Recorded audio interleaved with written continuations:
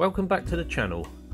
In this video we're going to be looking at the results of my amateur experiment to see what effects ethanol blended fuel might have on metal, plastic and rubber components that you'd potentially find in your car's fuel system, whether it's vintage, classic or modern.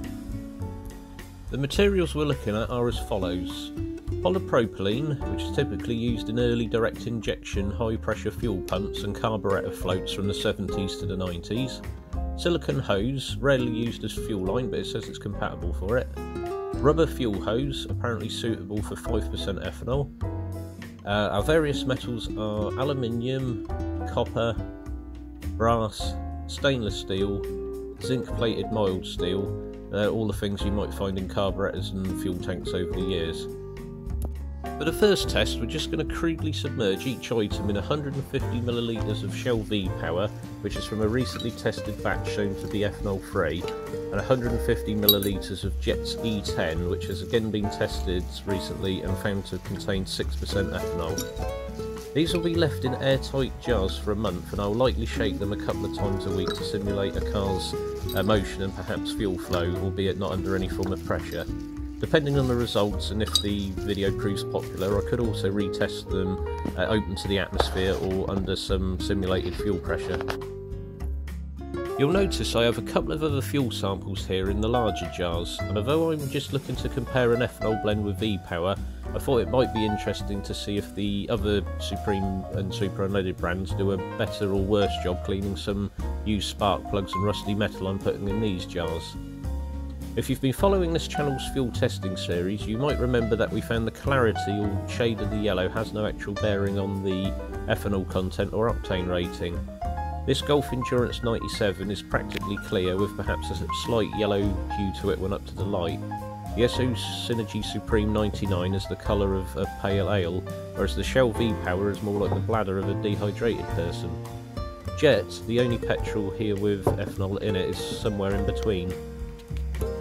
As for the cleaning properties, I'm keeping them separate from the component test, as I didn't want the rust and grime to affect the results of what ethanol might do by itself. We're also only going to observe the V-Power and the 6% E10 results, as I've already used 150ml of each petrol in the smaller jars. I've got a spark plug from a car in fairly good tune, but it had a small oil leak, so there's some sludge in the threads, and there's a plug with a bit more like white calcification going into the V-Power. This is basically from driving the car when it was overheating, and since Shell pride themselves for the V-Power's additive package, we'll see how that fares with this superheated hardened carbon. These metal brackets also had some rocker cover oil leak sort of get onto them. They're pretty rusty as well, as are the two bolts here next to them. I did try to get some proper engine sludge by soaking some old Torx bits in the bottom of some thick engine oil that hadn't been changed for nearly 40,000 miles. As sludgy as it was, it sadly wouldn't stick to the bits even when I left them in the hot sun all day. I did find an evenly rusted junior hacksaw blade, so I'll plop that in the jars too, then we can see if there's any changes specific to rust.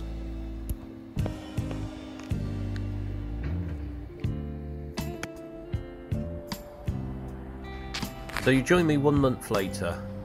First off, the polypropylene is visibly identical, but oddly the ethanol one feels unchanged, but the V-Power one is actually much softer and feels more malleable.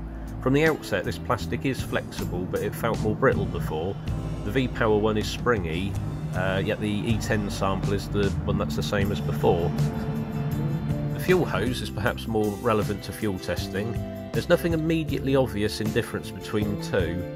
There was a tiny bit of sediment on my thumb, but I don't think that's from the hose degrading, but where I've made a rougher cut along it than I did with the other one. Nothing's coming off either of them, remembering this hose is supposedly E5 compatible and this E10 is really E6.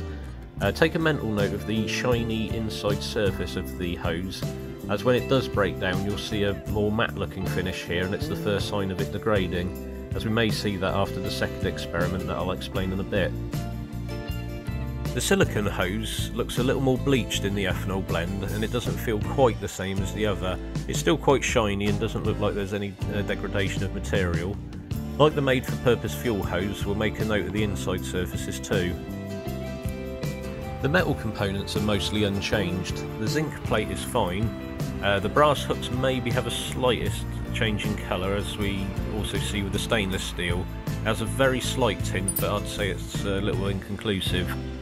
Now the biggest difference with the metal is with the copper sample. This was a brand new sump plug washer, and the one soaked in ethanol blend has darkened. This makes sense, as patination fluid used to age copper to make it look more antique contains potassium sulfide, and cheaper fuels contain more sulphur than V-Power, which has the lowest sulphur content of all petrols. A trace amount compared to the legal minimum of 0.3%. Of course, this isn't a test of the effects of sulphur, but ethanol, and yes, alcohol too may have an effect on copper, as I remember reading a study on high alcohol consumption leading to copper and zinc deficiency in the body, but I appreciate that's speculative when it comes to this test. The aluminium is so far unchanged also. Both of the fuels have darkened. If we compare it to the larger volume in these other jars, I'm guessing most of this is fragments from the fuel hose. Similarly with the rust and gunk test, there's a little in the way of difference, although the Golf Performance had made a good job of shining up the rusty saw blade. I don't think these petrols are dissolving rust, but rather removing the bluing of the blade to leave a shiny unrusted surface. The V-Power hasn't removed as much as the bluing from the blade, but it has removed all of the oily gunk from this bracket, leaving just the rust. The E10 has also removed a lot of the gunk too, leaving perhaps a small amount of residue in comparison, and has left the saw blade in a similar way. The spark plugs aren't looking much healthier yet, only removing the looser grime from the threads, but the electrodes aren't looking much better as I can tell. You can see the thicker hardened carbon on the V-Power plug, which will give another chance after the second part of this test. Before that, I noticed that the seal on one of these lids is swollen and is lifting away. It's on the ethanol blend, but the jars are actually different types, so I'm going to swap the lids over from this Golf sample, and the labels too, obviously. And if the seal lifts on that one as well, then we know something's up. For the second part of the test, I'm adding water to the samples at 1% of the volume. This is because although ethanol can cause some problems by itself, most of the detrimental effects it has to cars is the fact that it's hydrophilic and will draw water from condensation through your fuel system, and that can cause oxidization.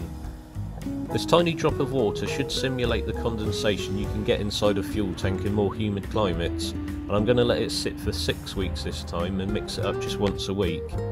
1% of the water should stay suspended in the ethanol blended fuel, as unlike the content tests I do with 30% water to draw out the alcohol, we still want the components soaking in the petrol itself and not the water sat at the bottom.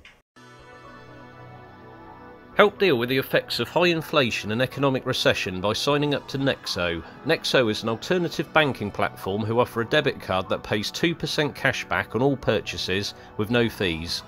You can buy, sell, borrow and earn both fiat and cryptocurrencies, as well as get $25 worth of Bitcoin using the link in the description below. Now back to the video. So 6 weeks later, let's see if we've got some more apparent differences between the fuels. We'll start with the more obvious in the last test, which is the copper. This has aged considerably more in the ethanol blended fuel than it did with the V-Power. As I mentioned before, this may be down to the sulphur content rather than its alcohol. However, if you're running carbureted cars and bikes, many of which have copper banjo bolts, washers and even floats, use V-Power over the cheaper fuels. Next, we'll take a look at the fuel hose. Remember the glossy inner surface we saw earlier? Well, the ethanol blend is showing a lot of that glaze now gone, and there's a large matte patch covering most of the inside of the pipe. This has been purely the result of being submerged in petrol with a trace of water. There's been nothing to abrade it since I last put it in the jar. The V-Power one isn't exactly perfect, with a much smaller matted patch to one end, but it's a lot better.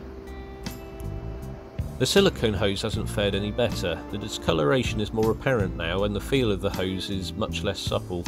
I'd say it is slightly shriveled too, although there doesn't appear to be any sort of inner wear. Compared with the V-Power sample, this has kept its colour, and the springy feel of the tube is similar to how it was new. Something else I remember that felt different was the polypropalyne. Although with this, like before, the ethanol sample feels the same as it did at the beginning, and it's the V-Power that seems to have added properties that make it feel softer and more malleable. It's a shame, as I hope to see the ethanol one become more brittle to demonstrate how the fuel pumps fail on certain Vauxhall 2.2 Direct models. Perhaps polyprop gaskets are supposed to soften over time with petrol, and ethanol ends up preventing this from happening. The stainless steel, like before, shows signs of tarnishing, but is not enough of a difference to make a fair comparison. The brass, on the other hand, is now shinier from the ethanol blend. The V-Power retains its matte finish. Just to note, this doesn't show up well on camera as it did in person. Some early cars and bikes have brass components, so I can't say for certain if this is indicative of gradual wear, but if a smooth surface is somehow undesirable, then again it's best to avoid using alcohol blended petrol. Now onto the rust and sludge jars. The spark plugs are showing a great result, as the V-Power one has actually broken down the heat hardened carbon from the electrode. It was in a worse state than the other, and now they look similar. Both fuels have cleared most of the still wet oil sludge, and the V-Power one has tackled the worst plug of the bunch here. This is likely down to the detergents in the additive package over the presence of ethanol. I'd even go as far to say that the V-Power has made a positive difference to the rust deposits on the saw blade here, while retaining the bluing that we noticed before, although there's been no noticeable change to either of the rusty brackets or bolts in both fuel samples. In conclusion then, we can see there are clear differences on what effects either fuel has on certain components. You may wish to interpret for yourselves whether or not these are down to the 6% ethanol, however the more significant changes occurred when a small amount of water was added to the samples. Then there's the sulphur levels, which can only be 0.3% by law as a maximum, and V-Power barely has a trace of it. And of course there's the additive packages to consider. Please feel free to add your thoughts, criticisms or suggestions, as if this video proves popular, I'll try a few variations of this and use a petrol with a higher ethanol concentration. Please subscribe if you haven't already, and many thanks to those of you who have done, and I'll see you in the next vid.